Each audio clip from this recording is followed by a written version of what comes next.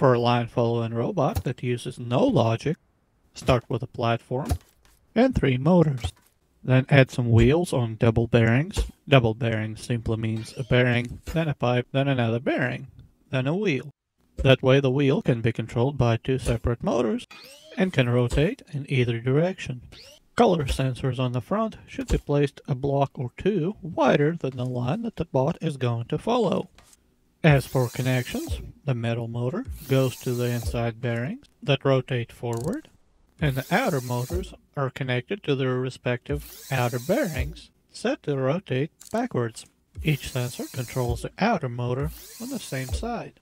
Lastly, a switch can be added to the center motor to start and stop the robot. Despite being incredibly simple, this robot can follow a pretty tight line, even merging back onto it after completing the loop.